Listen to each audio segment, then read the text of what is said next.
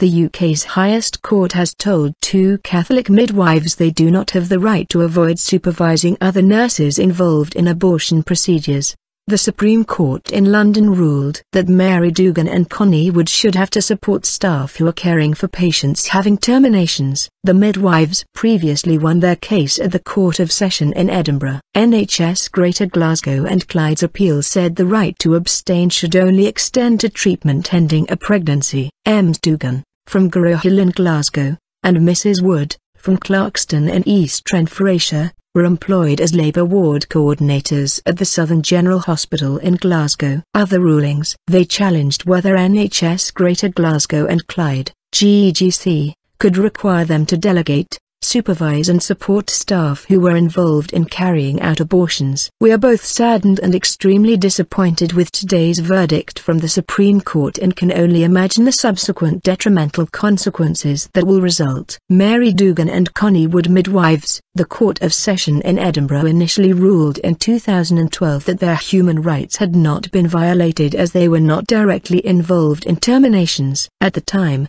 Judge Lady Smith said, "Nothing they have to do as part of their duties terminates a woman's pregnancy. They are sufficiently removed from direct involvement as, it seems to me, to afford appropriate respect for and accommodation of their beliefs." But last year, appeal court judges overturned Lady Smith's judgment, ruling the right of conscientious objection extends not only to the actual medical or surgical termination but to the whole process of treatment given for that purpose. NHS GGC later asked the Supreme Court to examine whether Section 4(1) of the Abortion Act 1967, which provides that no person shall be under any duty to participate in any treatment authorized by this Act to which he has a conscientious objection, extends to labour ward coordinators. The Supreme Court decided that the right to conscientious objection did not extend to the labour ward coordinators. Lady Hale, Deputy President of the Supreme Court,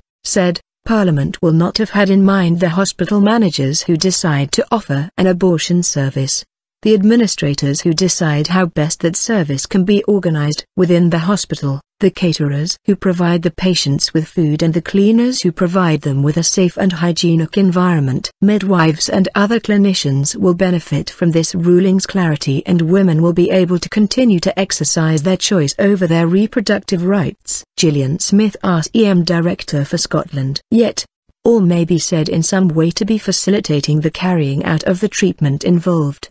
The managerial and supervisory tasks carried out by the labour ward coordinators are closer to these roles than they are to the role of providing the treatment which brings about the termination of the pregnancy. Participate in my view means taking part in a hands-on capacity. Reacting to the judgment, Ms Doogan and Ms Wood said, "We are both saddened and extremely disappointed with today's verdict from the Supreme Court and can only imagine the subsequent detrimental consequences that will result from today's decision on staff of conscience throughout the UK. Despite it having been recognised that the number of abortions on the labour ward at our hospital is in fact a tiny percentage of the workload, which in turn could allow the accommodation of conscientious objection with minimal effort, this judgment, with its constraints and narrow interpretation, has resulted in the provision of a conscience clause which now in practice is meaningless for senior midwives on a labour ward.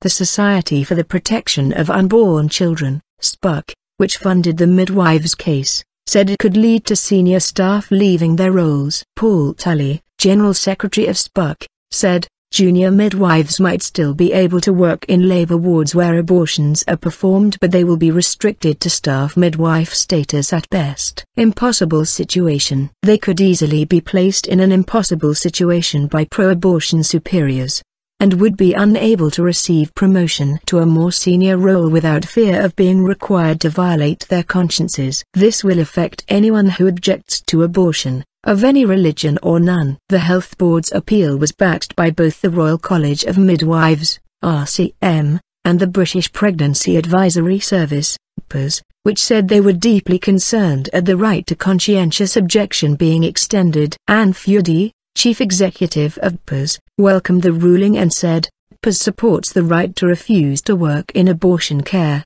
not least because women deserve better than being treated by those who object to their choice.